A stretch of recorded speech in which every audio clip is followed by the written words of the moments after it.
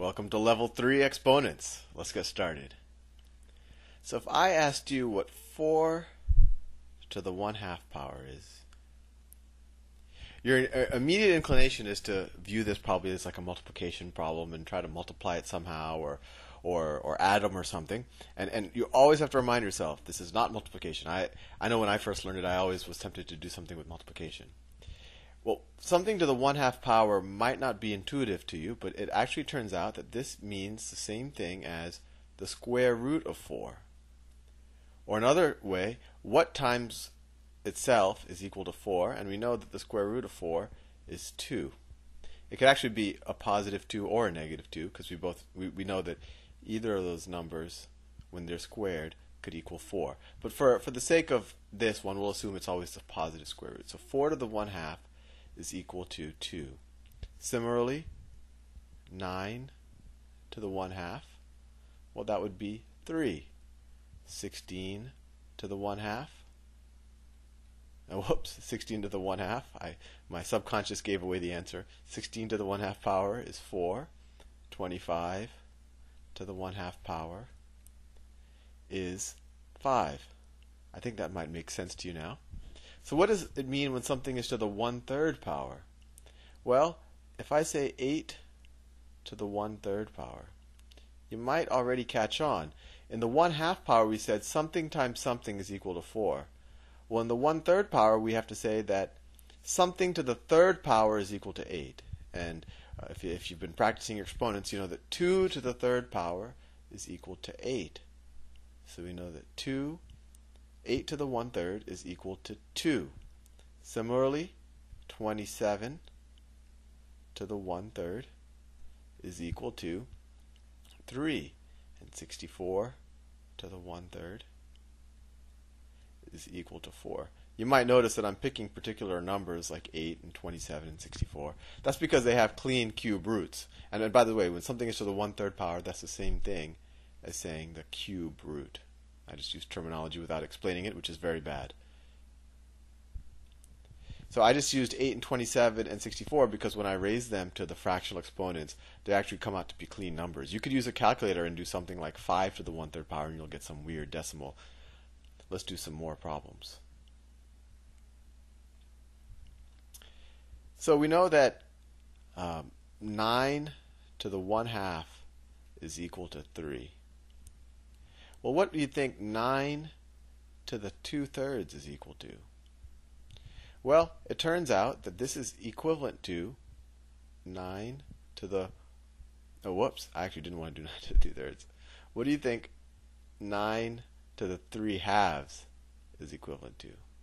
Well, this is the same thing as 9 to the 1/2 power to the 3rd power. And I'll do a whole presentation on exponent... the actual principles of exponents, but it actually turns out you can just multiply. When you have one exponent to another exponent, you can multiply the two, and that's where you get 3/2. But 9 to the 1/2 we know is 3. 3. And you're raising that to the 3rd power, so that equals 27. I'm sure at this point I have confused you. Let's do more of these. So you know at this point that 16 to the 1/4 power, think about what that is. That means that some number to the 4th power is 16. And if you've been practicing your level 1 exponents, you'll probably know that, well, that equals 2, because 2 times 2 times 2 times 2, well, that equals 16. So we know that 16 to the 1/4 is equal to 2. So what do you think 16 to the 2/4 is equal to? Well, we already know from that last problem that that's the same thing as 16 to the 1/4 squared. That's the 2 on both sides.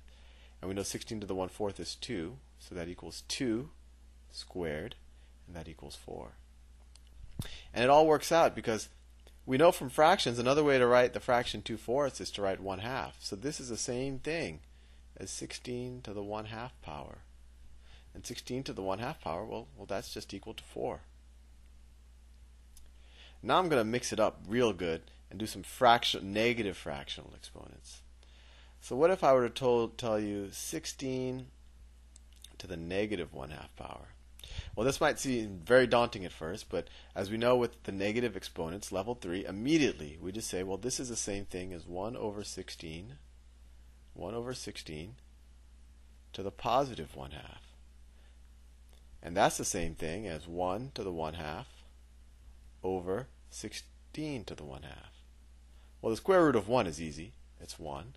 And 16 to the 1/2 is 4. So that wasn't too bad. It's a little daunting when you see a negative exponent, but immediately when you see that negative, just flip the 16 and then work it out like a regular fractional exponent problem. Let's do another one. 8 over 27 to the, let's say, negative 1/3. Immediately when we see that negative, we want to just flip it. So we'll say that equals 27 over 8 to the 1/3. And that equals 27 to the 1/3 over 8 to the 1/3. And we know that 27 to the 1/3, well, that equals 3. And 8 to the 1/3, well, that equals 2. So we've got 3 halves. So we got 8 over 27 to the negative 1/3 is 3 halves. This first problem probably looked very intimidating to you, but it only took us 2 steps to get there. And as you do more practice, hopefully it'll seem more and more intuitive to you. Let me give you another problem. What's negative 8 to the negative 3rd power? No, actually I want to let me change that. What's negative 8 to the negative 1/3 power? And once again, at first this might confuse you, but when you see that negative in the exponent, we just take the reciprocal of the base, so that we say that that is equal to negative 1 over 8 to the 1/3 power. And we say, well, that is equal to, we could write it as 1 over negative 8 to the 1/3. We say, what number times itself 3 times is equal to negative 8? Well, we know from intuition there's no real mechanical way to do this, but we know that negative 2 times negative 2 is 4 times negative 2 is negative 8. So we know that this is equal to 1 over negative 2, or negative 1/2. So negative 8 to the negative 1/3 is equal to minus 1/2. Let's do another one more problem, just to thoroughly melt your brain. Let's say 9 over 4 to the negative 3 over 2. Well, immediately we see that negative exponent. Let's flip the base. We get 4 over 9 to the 3 halves.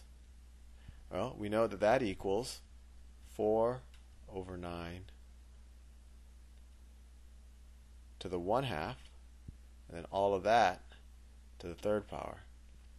4 over 9 to the 1/2, I think at this point you know that's the same thing as 4 to the 1/2, which is 2, over 9 to the 1/2, which is 3, and then we have to just raise everything to the 3rd power. And that's the same thing as 2 to the 3rd power, which is 8. That's an 8. Sometimes the computer acts funny. Divided by 3 to the 3rd power, well, that's 27. There we have 9/4 to the negative 3/2 power is equal to 8 over 27. Now, hopefully you can at least do these problems, and you probably don't have a good intuitive sense for exactly what a negative 3/2 power is, and hopefully I can cover that for you in future modules. But I think you're ready to try some of the level 3 exponent practice problems. Have fun.